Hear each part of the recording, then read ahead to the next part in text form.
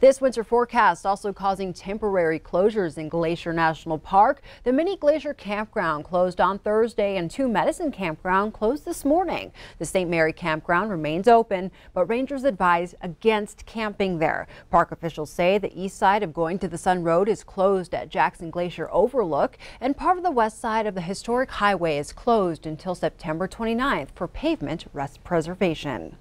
Yellowstone National Park is getting a new chief warden, and she is the first female chief ranger the